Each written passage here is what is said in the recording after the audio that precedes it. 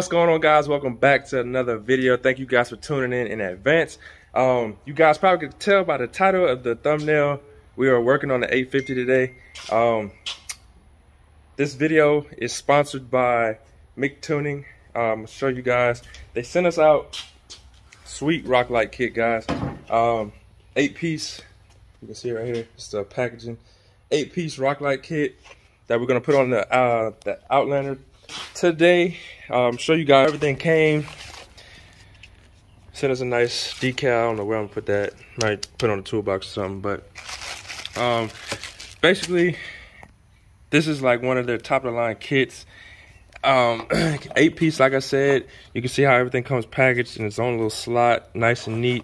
The wiring was a little neater before I, tore into the box, but comes with, standard instructions, little rubber isolator mounts, hardware, and basically regular light Rocklight kit. But what I like about Mictunning's kit is everything comes already pre-fused like this, and this waterproof control box that their lights come with. Not a lot of Rocklight kits come with the box like that. A lot of them say they're 100% waterproof, but I've had experiences with some other, like the cheaper brand like Amazon, eBay Rocklights, RGB Rocklights that come with the little control box that says it's waterproof, and it always never ends up being enough wiring for you to actually put it like inside of the truck or inside of somewhere that's actually not going to get wet. So I don't trust those at all. But seeing this one from this looks 100% waterproof and sealed, guys. You can see this, it's all in one. There's nothing everything has like a seal on the end of it, so there's no water that can get into it. So that's gonna be a plus putting this on this ATV, because we're gonna send it. It's gonna get muddy. Washing it down, it's gonna be constantly getting wet, and everything. So what we're gonna do is try to mount that as high as possible, somewhere up here around the dash, and get that mounted up as high as possible.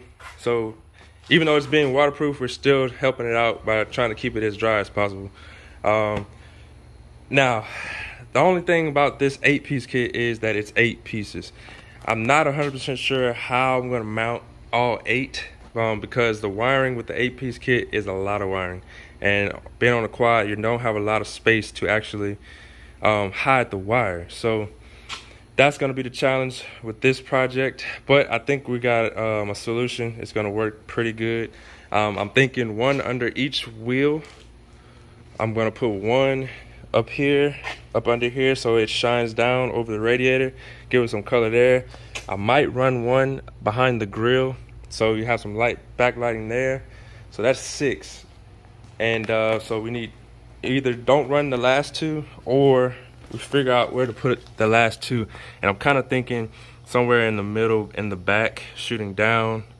So they'll come, like the entire bike will be lit. And these are actually their C1 Rocklight kit, and what that means is it's one big LED. You can see that big chip in there. One big LED instead of like your 3 or your 4 LED when you're trying to get RGBW. These are RGBW, but with one large chip, which is super, super bright.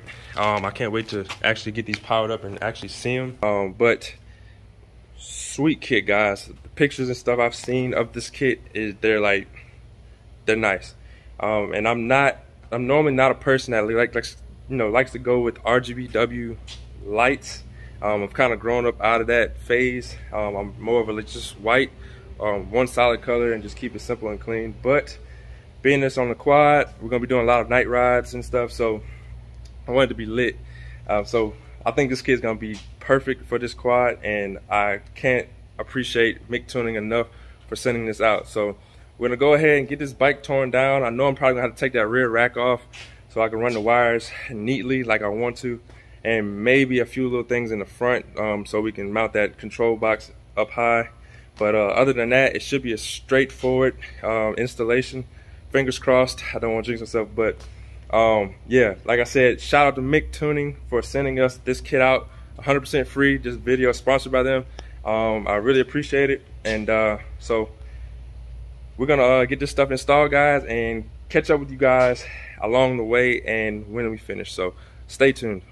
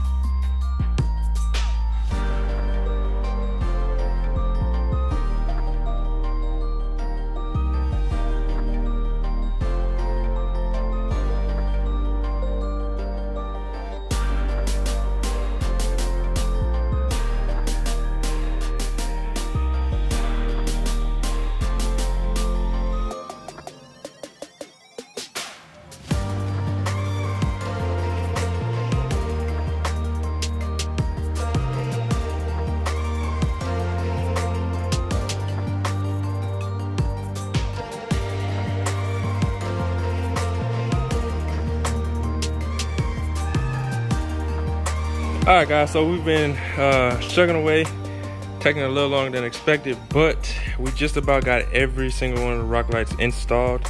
We still have 3 left. I think I'm gonna end up running 6 instead of all 8. So right now we got 1 under each fender. Got 1 on the radiator. That's 5, and then I think I'm gonna try to figure out how I can mount one under here to shine down out the grill. So show you guys how I mounted them. There's really no easy way to mount these without drilling holes through your plastics, which a lot of people do, which I did not want to do. So being that CanAm has these fender flares on there, it has a gap between the fender flare and the actual plastics under the bottom. So we use that to our advantage and actually mounted them to the side right here, drilled a few holes, put the screws through, and they actually stick out a little bit right here. So that way we're not drilling holes through our plastics and you're seeing the holes through here. That way the light also shines down on pretty much everything. You see that one right there? The light's actually gonna shine towards the ATV instead of out or down. Gonna shine that way, lighten up pretty much everything. So we mounted all 4 of the ones under the fender the same. You can see that right there. Excuse the different screws. Had to make it work with what I had, so it doesn't look bad. I still gotta go back and tidy up some of the wires. You can see this one's hanging right here. Zip tie some of the wires. We got this one coming around like that, running down the side. I got everything fitted up in here. Luckily, on the Outlander, you got this big gap right here, just nothing there. So that works out perfect. I was able to coil the wires up all together, zip tie them, and stuck them all up in here. This is our leads, positive and ground. The control box, I don't know if you guys will be able to see it, is right here. I'm gonna zip tie that up to that like that, and that'll hold there. I will be running like power from the back to the front of the ATV, and what I mean by that is I'm gonna run a negative and a positive from here all the way up here, and you guys can see this little box right here. Being that we plan on running a lot of accessories, I don't want to have to run a power and ground, power and ground, power and ground from front to back every time I we add something. So I'm gonna run positive and ground from the back up to the front. I'm gonna have this box right here. You guys can see if I get it apart, but I can't get it apart with one hand. But basically I'm gonna mount this in here somehow, nice and neat like that. Run our leads to it, and then like the light bar, the sound bar, the rock lights, whatever else we add to the front of the quad, we won't have to run positive and negative all the way to the back. We could just run them right here. They're fused right here. That'll make it super simple and save us a lot of time, and you know, it won't look as cluttery or as junky on the quad. So that's my next little install. I probably won't make a video of that. It's real simple. Just run this from back there to up here and call it a day. But that's basically where Rocklights are going to plug into that box right there, and that's how we're going to get power to that and everything else we put on the front of the quad. So let me finish wrapping this up, and then I'm gonna get back with you guys once I get everything buttoned back up, and hopefully we can get some shots of the quad at night. All right guys, so it is a few days later. We finally got the Rocklights completely installed, everything tidied up and in place like it should.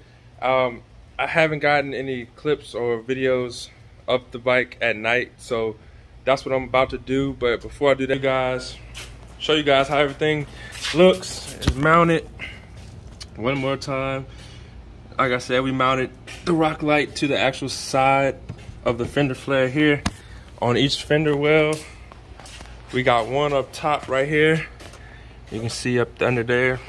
It looks a lot better at night. It actually shines down over the whole entire radiator.